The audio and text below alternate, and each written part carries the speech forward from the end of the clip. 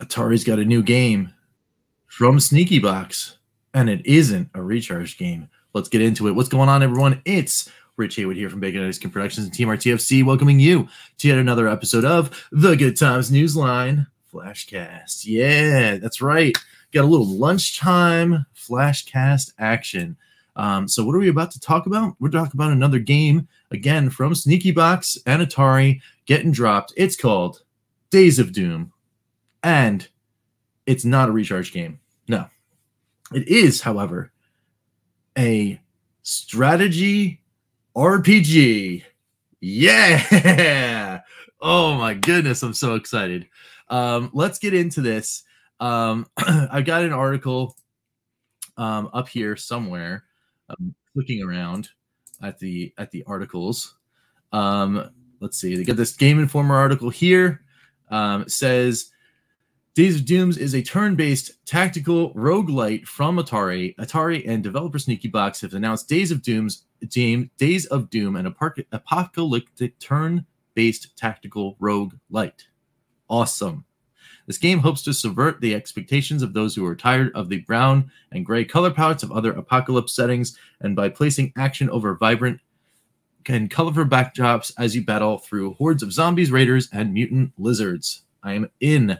Navigating the wasteland to reach Sanctuary requires strategy, and you must combat the encroaching mutated forces in using your group of distinct survivors. Beyond the turn-based tactics at play, you must also manage your scarce collection of resources. Keep your wits about you as you maneuver through the hordes of the undead. Each of the 8 survivor classes features unique abilities that can be used to shift your fortunes in battle. For example, the Pyro class allows you to burn enemies and leave them with residual damage, while combining the Hydromancer with the Thrasher can drench enemies with water before electrocuting them with devastating synergy. That is crazy times. Players will need to use their abilities to their advantage and think strategically with these abilities to overcome the seemingly insurmountable odds. And of course, with it being a roguelite, players can accept each run to feel unique, with more than 50 randomly occurring events present risk-reward scenarios for players during their runs, and more than 70 collectible items and runes can help you turn the odds in your favor in your given run. However, as you play several runs and make progress, you unlock permanent upgrades such as party increases and resource accumulation speed. Days of Doom arrives on all of the variety of things: PlayStation 4, PlayStation 5, Xbox Series X and S, Xbox One, Switch, PC, but we're talking about Atari VCS later this year. So later this year is vague. That means coming soon, ... Probably, I don't know, maybe holiday-ish stuff going on there. Looking really cool. And how does it look? Let's check out the trailer. Let's go. E10 for everyone. That's not bad.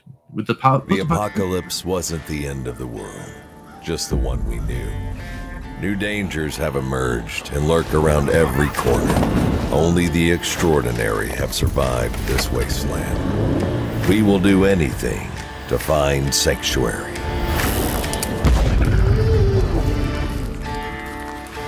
Look at the music.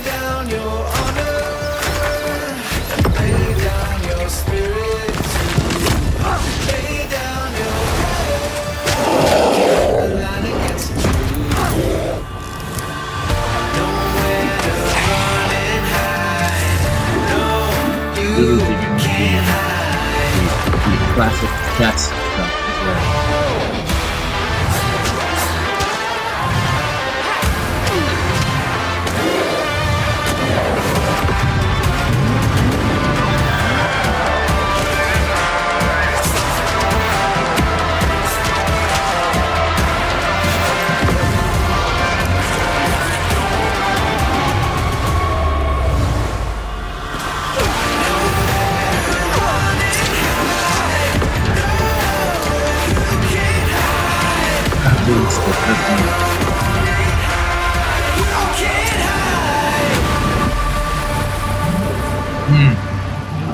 Looking good. Looking good, guys. And there is that Sneakybox logo next to the Atari logo. You got the Atari VCS logo right on the other side. Looking awesome. We're going to rerun this as I go through some thoughts here. It's just, all right. So here's some like rich disclosure. Love the setting. You know, I'm into the post-apocalyptic stuff. Like, that's pretty cool. It's been a while since I got into a game that is in that. I know the genre is a little tired, but I'm all about it. Also, the art style is looking really rad. I'm definitely digging that. It's like a, you know, like the new wave, you know, like a cartoon indie kind of thing. Very cool look. I'm loving the fact that it's Sneakybox. It's the guys that have been bringing us all these recharge games. And then, hey, here we go. We got this other thing you can play that's not necessarily based on all of the things that you loved. But here's a new thing, and this is what the studio can do, flexing a little of that studio muscle. Very cool. And the first time I'm hearing about anything that isn't a recharged game, you just so happen to choose one of my favorite genres of all time. Of all time. Yes. Man, I love strategy RPGs. I love them. Vandal Hearts and Final Fantasy Tactics, and like, you know, like the list goes on and on and on and on. Ogre Battle and Disgaea, and like I play all of them. Canon, right? You know, right here on the Pico collection, I'm gonna be playing it. This is the very next game I'm playing after Golden Axe Warrior. I'm playing Canon for Completion Quest because I love strategy RPGs. That's what's going on here. Very, very, very cool stuff. As we check that out, I love the fact that like they got everything. They nailed it. They got the grid. They've got all the other cool little elements. You can get like, you know, your level up and stuff. I'm not exactly sure how they do it in the roguelite setting, so it's not like full blown RPG, I guess, as they, you know, because they keep leaning on that roguelite scenario. But very interested to find out more. I want to find out more about like what's the battle system like. I want to know. I mean, I already know it's turn-based, so I'm good to go. Is there a timer though? Is this like ATB kind of thing? Like what's going on with that? I want to know more about that. I like the fact that you have like a little crafting thing going on. You can combine some stuff. You can combine your weapons. You can get boom boom. I like the little references. You get a boomstick. I mean, come on. You know, you get zombies. You throw a little Army of Darkness reference in there. It's good times. That's good times. But very excited. I'm just like, yes, awesome. And again, it's the first thing that they're doing outside of a recharge game, and it's like, well, what can we possibly do? You know, like, oh yeah, let's just do this. Let's just do it. Let's just do this strategy RPG. Man, yes, this is exactly, that's it. Can't wait for this one. This one's gonna be good. I will say this though. I will put this out right there. I am expecting certified good times on the Fun for 5, and it's only down from there. Just saying. Because this is literally outside of you making of them coming out. Oh, here's a sci-fi fantasy RPG that's turn-based and you know, gives you all sorts of like crazy cool things, and you can play it for hours and all that kind of stuff. Outside of them announcing that as their next project, this is probably the next best thing for me. So like the bar is high. The bar is high, guys. So we'll see. What do you guys think, though? Are you into this kind of thing? I know this strategy RPG thing isn't necessarily everyone's bag, but you can see that the excitement is here. I am ready for this thing. That's awesome. What a great way to kick off the holiday weekend. As you know, in the United States here, we're getting ready for Memorial Day. A couple people have some days off, maybe even starting tomorrow. You know, what a great way to keep it rolling. And then Atari, man, are on fire. On fire. Just keep it coming, guys. I love covering this stuff. You know, I know that there's lots of other people that are in the mix that love doing this too. It's just so much fun. It's so much fun to see all these games come out. And yeah, they're going to other places, but you know what? As long as that Atari VCS's logo is there, makes me a happy camper, because, you know, I got one of those and I don't have a lot of the other ones. So very cool. Very cool. Interesting though. There's a weird thing. The only other thing that I'll say before we get out, the only other thing that's weird is like, I want to know like what was the decision for E10 Plus? You know, like on a post-apocalyptic thing, you automatically think M. you know, because you got to get the gore and this and that, whatever, you know. But E10 Plus, very interesting. It's a very interesting like lean.